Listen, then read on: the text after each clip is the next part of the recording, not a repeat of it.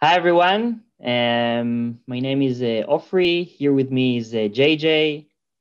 We really appreciate you joining our session. We are very excited to, virtually be here with you today.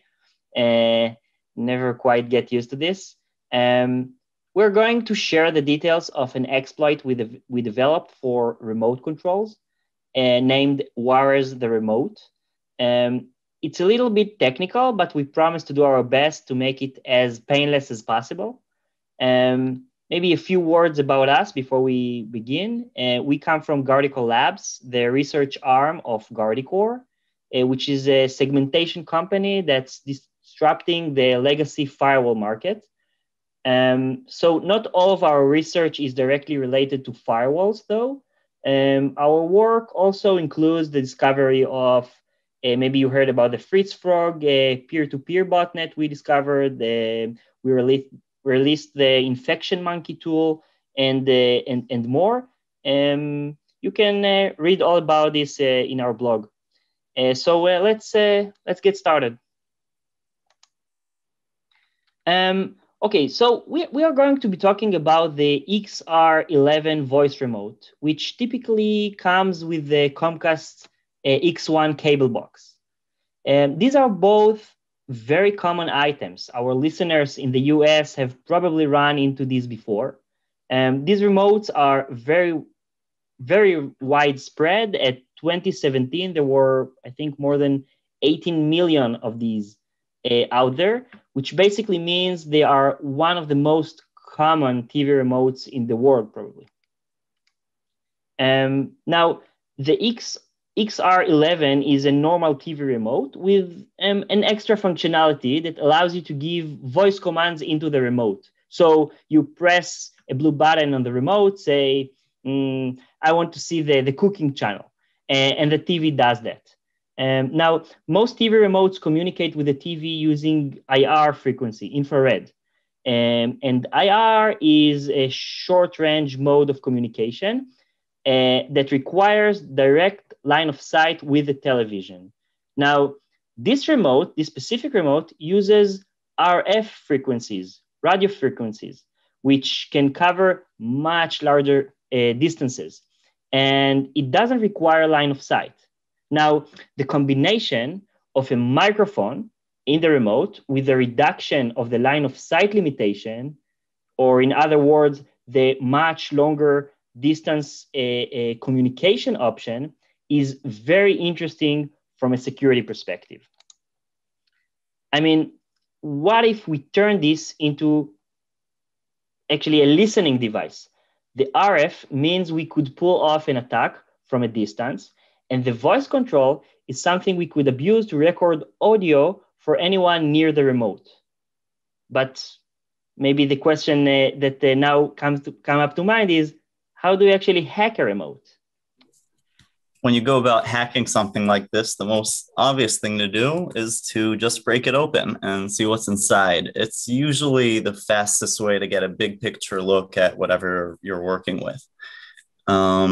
If you take a close look at the circuit here, you might not identify a ton of stuff, but basically what you're looking at is a very simple computer. There's a little processor. There's a keyboard that's connected off on the right, and there's a little light bulb here. So like on this remote, when you hit the record button for voice commands, that little LED lights up in blue. Other buttons will make it go green or red. And just by looking at the open board, you can get a basic idea of how these things are interconnected. And this is important to us because one of the first questions we have to ask ourselves if we want to hack the microphone is whether the microphone is physically connected to the keyboard. Right? If mechanically pressing the record button turns on the microphone, that is that there's a circuit breaker between the keyboard, between the microphone button and the LED, then there won't be any way to hack the microphone, right? There won't be any electricity to it unless anyone is physically holding the button. But if you actually follow the wiring on this board, you can see that the microphone isn't directly connected to the keyboard. It connects to the processor, which is very good news as far as we're concerned. because that means that the processor, the little computer inside, is in charge of telling the microphone when to record and when not to. So from our point of view, if we can control the processor, we should be able to take over the microphone. So just by breaking this open, we got the answer to our very first question. Now that we know that the microphone is controlled by the processor, we need to figure out how to take control of the processor, though. If you take a close look at the processor chip here, you can see that the model number on it, it indicates, which make this is. In our case, it's a CC2530 chip, which is manufactured by Texas Instruments. If you check out Texas Instruments website, you can read up on the CC2530 from its datasheet, which indicates that this chip is useful for all sorts of low power IoT type applications. They even mention remote control systems. They also mention that they have code samples. They have code samples on the Texas Instruments site for people interested in developing their own remote control applications instead of needing to write them from the ground up. These samples are fantastic as far as we're concerned because they can help us get our bearings when we start reverse engineering the firmware on our remote. It's more than likely that the remote's firmware will be at least partially based on these code samples. The samples actually recommend, working off of them when you write your own remote control firmware. So that's great for us. Which takes us to the firmware. The firmware is the remote's bare bones operating system. It's basically the entire software end of the remote.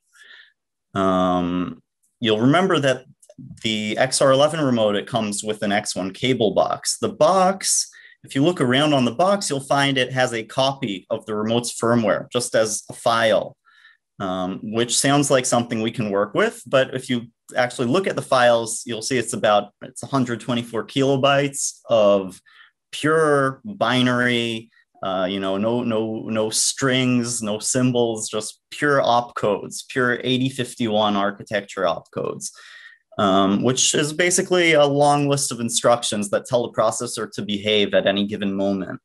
So there are about 50,000 of these instructions, and that's way too many to go over by hand, and try and read the firmware one at a time. What we need is a foothold that will tell us where to start reverse engineering from. Now, to find that foothold, first we need to understand what's interesting to us within the firmware. We need to find the opcodes that will take us straight to the microphone, because that's the part that we want to control. Which means that we need to find a bit of the firmware that is easy to identify and unique, that we can associate uniquely with when you use the microphone.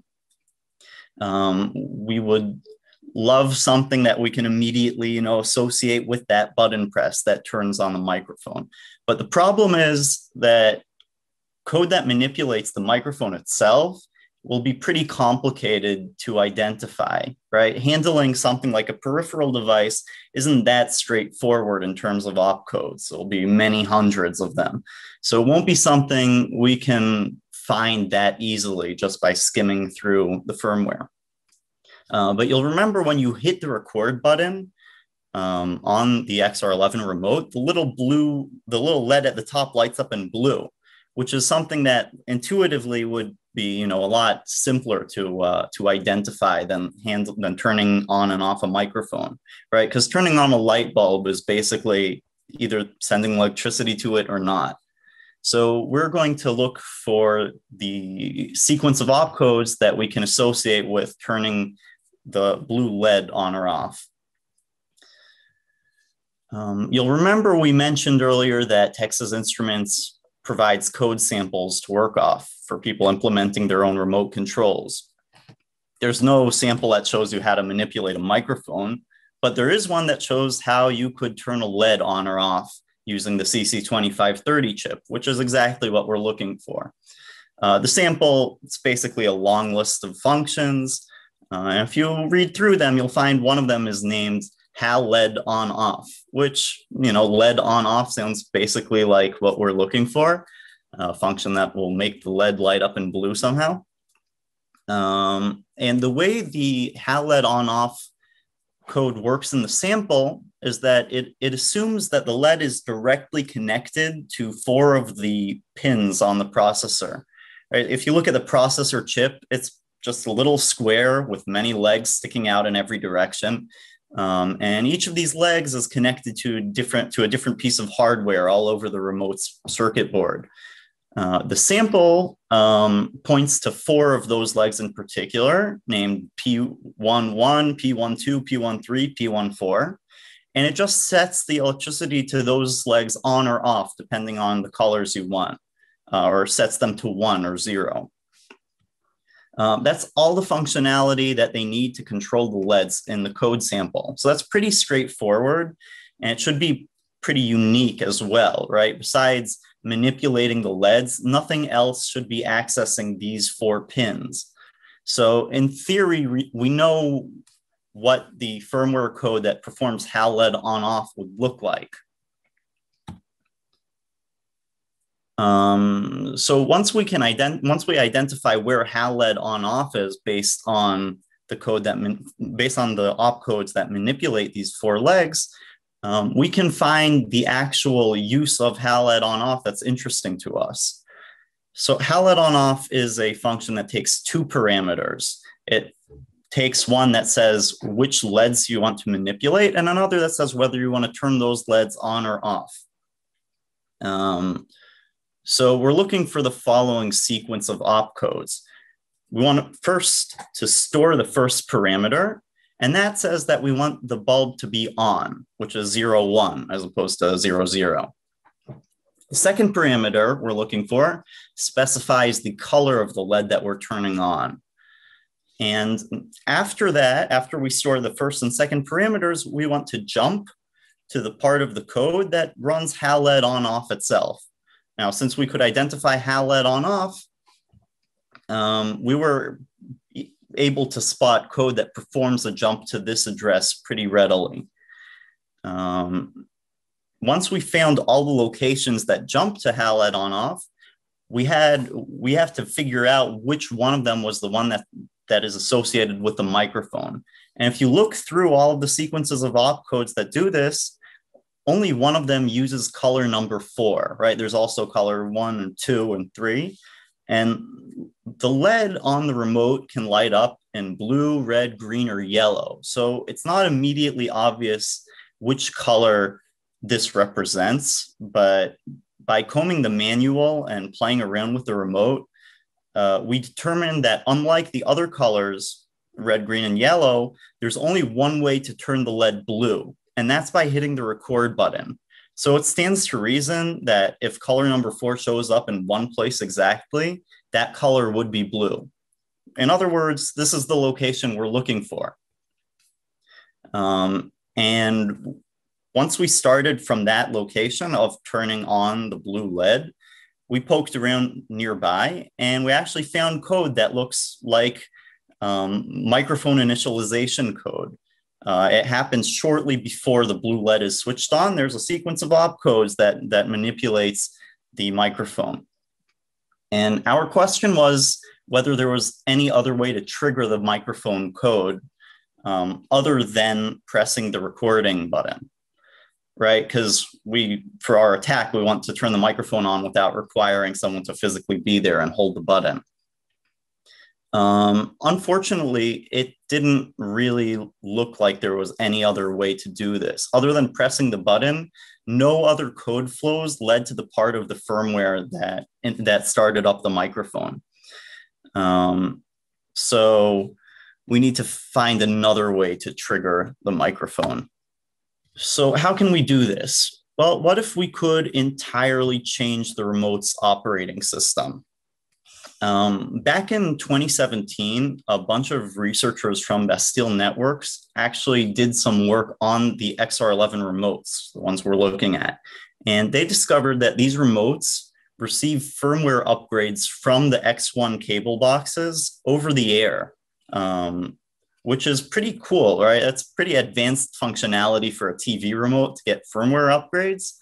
And the Bastille guys proved that the remote will accept an unsigned firmware image from the box it's paired with.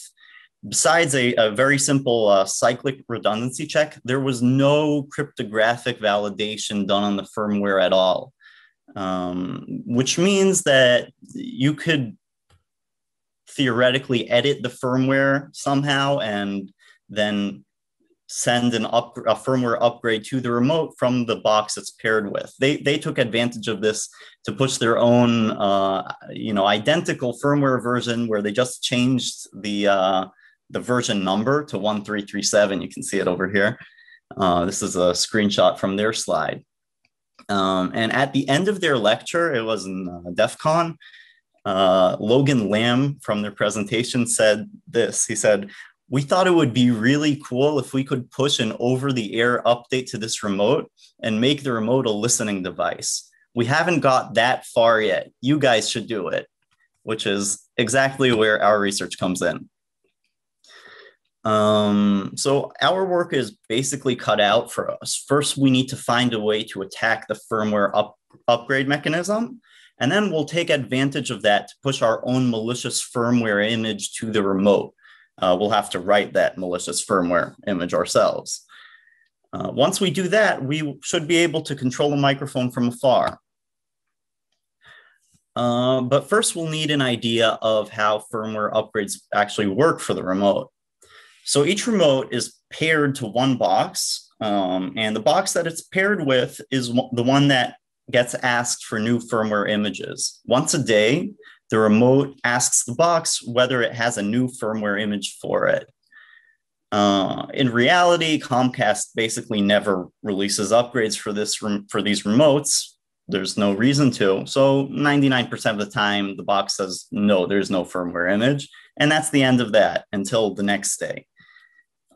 But if the box tells the remote, yes, I have a new firmware image for you, then the remote will start asking for that firmware image one chunk at a time. Say first, send me the first X bytes at position whatever, and then the next Y bytes at the next position. And it goes through the whole firmware image until it has the entire file. So it takes about 1,500 chunks.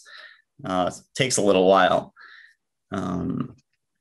We would love to push our own firmware to the remote using this mechanism, but we don't control the box.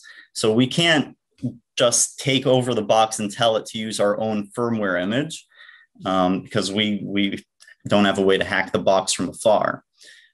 But if the remote only accepts firmware images from the box it's paired with, and we can't take over the box, our only way in is to pretend to be the box. We want to impersonate the box that the remote trusts and asks for firmware images. There are two main problems with this approach. First, there's the question of interference. When the remote asks for new firmware, if I could just answer it, yes, there's new firmware for you with so-and-so firmware, and at the same time, the box says, no, there is no firmware image, we're going to be in a race with the box. And as often as not, we're going to lose that race. So we need to find a way to get the box out of the way when we're impersonating it. The second and more fundamental issue is that you can't simply tell the remote anything you like. Communication between the remote and the box is encrypted. Outsiders can't just push their messages in the middle unless they share the secret between the remote and the box. So let's solve the easier problem of the two. How do we overcome the interference issue? So there's a process on the box. The box just runs Linux, and there's a process on it that interacts with the remote, and it's called Control Manager. We were looking for denial of service candidates. We just need a way to get Control Manager out of the way for us for a bit. So we tried the simplest thing you can imagine, which we wrote a very simple fuzzing implementation, which basically generates random packets and sends them to the Control Manager process. So usually it takes a little while for fuzzers like this to actually find anything of interest, but within like 5 seconds, we had crashed control manager. So it didn't take very much to get that out of the way. Control manager starts back up after you crash it a few seconds later, but that's all we need. We just need it to miss one specific packet, which is the one where it tells the remote there's no firmware image available for you. The other issue with the cryptography is much more problematic. You'll remember there's a shared secret key between the XR11 remote and the X1 cable box, and that secret is coordinated between them at pairing time, which is what basically when you get the box for the first time and set it up in your home. And we're not around for this process, so we can't just snoop on the secret key. By the time we're around, all the communication is already encrypted, which means that we'll need a vulnerability if we're going to find a way in here. So we looked for one, and it actually didn't take that long to find. We found out that not everything that goes between the remote and the box is encrypted. When you're holding the record button on the remote, the audio packets that are sent are not encrypted, which is interesting because that means that if we compare the unencrypted packets from the audio, for example, to the encrypted ones, which are from any other button press, you can find that each packet is marked with one bit that says whether the packet is secured or not. There's a protocol called RF4CE that specifies most of the communication between these two devices, and it mentions this secure bit, where 1 means secure and 0 means not secure. And in reality, what secure means is whether the packet's contents are encrypted or not. Which is very interesting because it means that not the whole connection between the box and the remote is encrypted, as you might expect, but rather it's on a per packet basis, whether or not that packet is encrypted. So that means that if you can send your own packet and mark it as not secure or not encrypted, you can essentially inject your own packet into the session, and the other side will just accept it as part of the protocol. It will just read that as a plain text packet if you don't mark it as encrypted. So to recap that, the remote doesn't verify that the packet actually came from the box. It'll just accept the packet whether it's encrypted or not. So if we can send our own packets that look like they're coming from the box and mark them as not encrypted, the remote should accept them. And now this would be perfect if we could just tell the remote, do a firmware upgrade, right? Because if we could just create that plain text packet and the remote would accept it, we've won. But as it turns out, you can't simply initiate a session with the remote. The remote's operating system is built so that it is always the initiating side of the transaction. Basically, it doesn't listen around for commands. It doesn't wait around listening for commands. It is always the first one to send out a query, which is basically a neat way for it to conserve battery because it means that it doesn't have to have its RF transceiver around all the time. From our perspective, what that means is we can't actively tell the remote, take a firmware upgrade from us. We have to wait for it to ask for that firmware upgrade before we can respond to it and say, yes, there is an upgrade available. But the problem with this is that everything the remote sends out is encrypted. So even if we can send out plain text packets, we can't decipher what the remote is asking for in the first place. So how can we know what to answer? What we need to do is guess. We were looking for a way to make the remote accept our firmware. If we can guess that the remote is asking for a new firmware image and which chunks it's asking for each time of that firmware image, we don't actually have to decrypt those packets. We can just pretend we understand what it's asking for and send back our response. It's a little bit like how in real life you don't have to listen that closely to the other half of the conversation if you know what to answer. So what our final process will look like is something like this. Although the daily firmware upgrade request from the remote is encrypted, Thanks to little giveaway parts of that request packet, we can understand whether that is the remote asking for a new firmware image or not. So once we know that we have a new firmware request packet on hand, what we need to do is we need to crash the remote. We need to crash the box, the control manager process we talked about earlier, just to get it out of the way for a few seconds. So we send our malicious packet over RF to the box, and then control manager is gone. Next, we identify the request for the new firmware image and answer that, yes, we have a new firmware image available. Next, the remote will ask for the first chunk. This request is encrypted. The box ignores that request because control manager was crashed when the remote asked for it. But we see the requests and we can guess that the remote is asking for the first chunk.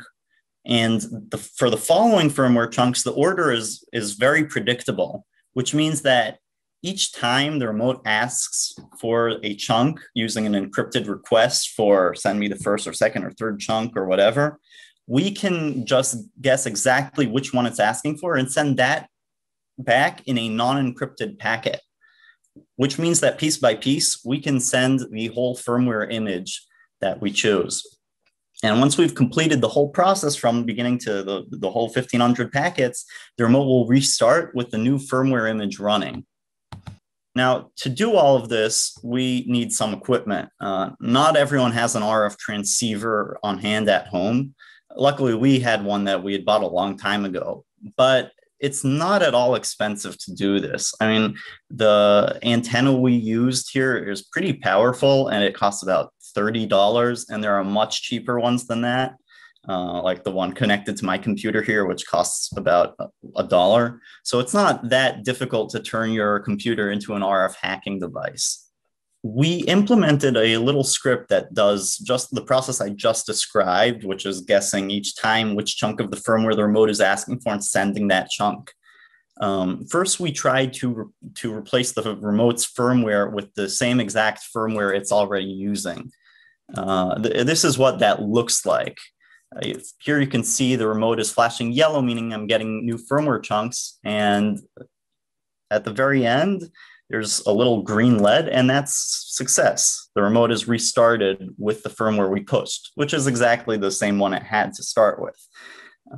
So once we've sent all 1,500 packets we had all those little yellow blinks, we have taken over the remote control. Next, we tried to make our own little change to the firmware to test that's working just right. We changed the little 04 from the record LED, you'll remember earlier, that made it light up in blue. And we changed it to a 02 to make it a green LED instead. So just by changing that one little bit in the entire firmware image, we wanted to see if we could, make our own changes and that they would get uploaded to the remote and they would work. So we ran our script again with the new image, and when we press the record button now, you can see it lights up in green. And at the very beginning there, it was green before it flashed blue. So that is super exciting, right? It means that we have our first part of the attack in hand. We can actually push an arbitrary firmware image to it. Now, having the blue LED is pretty cool, but changing it to green is pretty cool, but it's not quite evil enough. We want something a little more evil. We want to take over the microphone. So we have to actually write that malicious firmware image that will take over the microphone. Let's get to that. So adding your own functionality to firmware is not that simple. You can't just glue in the middle anything you would like, because a lot of code refers to other code addresses in all sorts of complicated ways. It's kind of like if you tried to add a paragraph to the middle of a book, right? You'd completely break the table of contents. So writing firmware is the same in a lot of ways. Except that if you modify the firmware in a way that breaks it, you will ruin your remote. It'll never boot up again. It will become a worthless piece of junk. And we didn't have an endless supply of TV remotes on hand, so we weren't that interested in doing it the hard way. And basically, the best way to avoid doing anything too harmful to the remote is to make as tiny a modification as you can to reach your goal. Basically, the shortest path to changing it. We want the remote to start recording when it receives a command from the outside, right? So the firmware upgrade normally happens once every 24 hours. And what we did is we made a tiny change that makes it check once a minute instead. So far, no big changes. Now, normally the remote would ask, is there a new firmware image or not? And the box would say, yes, I do, or no, I don't. And we added a tiny change that makes it understand a third response to that question. It now understands a new answer that says, please start recording now. And we sort of rewired the remote's firmware to jump to the recording code from before when it sees that response. So in the original firmware, the only way to reach the microphone code was when the record button is pressed, and we made it so that it will go there when you give it the magic answer of start recording. And when the remote sees that, it just starts recording for 10 minutes at a time as if you were holding the button. It starts recording and transmits all of the recorded stuff over RF because that's normally what it does when you hit the record button. All of these changes were made by modifying just 36 bytes of the firmware file out of more than 100 kilobytes. So that's a really tiny modification. So once the remote is running our new firmware, the new flow becomes available, which is once every minute, the remote asks the box for new firmware. Same request every minute instead of just once every 24 hours. When the attacker decides to start recording, they temporarily crash the box. The remote will ask for a new firmware image. The box will not respond as before. And the attacker, instead of responding yes, new firmware image, or no, the attacker will respond, please start recording. And once the remote sees that, it jumps to the recording code and you have 10 minutes of a live audio stream. Once it's done with that stream, we can repeat it as often as we like because the remote's just going to keep asking for a new firmware upgrade. Okay, so now that we have both a vulnerability and a malicious firmware, it's time to actually run the attack. So we went outside to do some field tests. We found that the attack varied depending on the distance and obstruction from the remote. But we're able to pretty reliably pull it off from about 65 feet through a solid wall, attacking from the outside of an apartment. And that when we used pretty inexpensive equipment, as mentioned before. So I would guess that with a better gear, we could definitely have pulled this off from a much longer distance. Now, for the initial attack, you have to wait around for a while.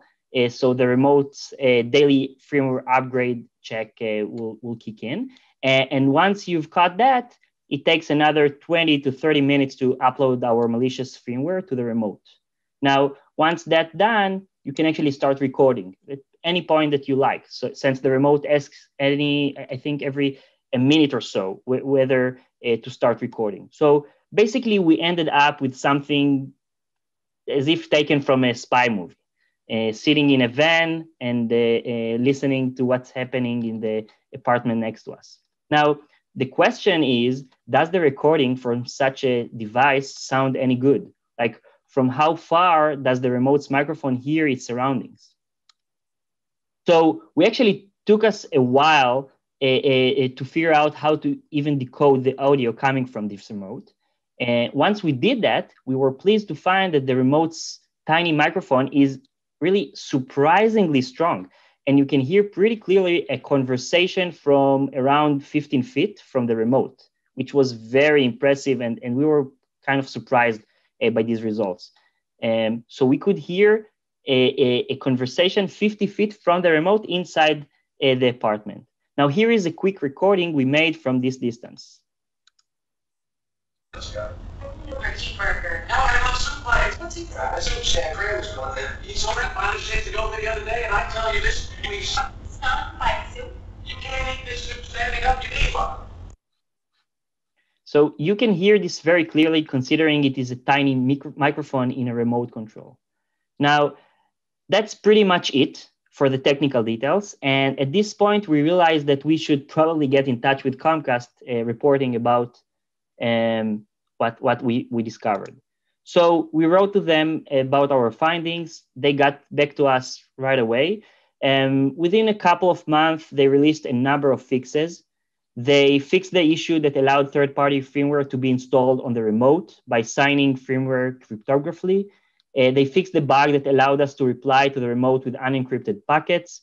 And last, they fixed the bug on the box that allowed us to crash it, which makes it harder to pull off this attack without the box interfering.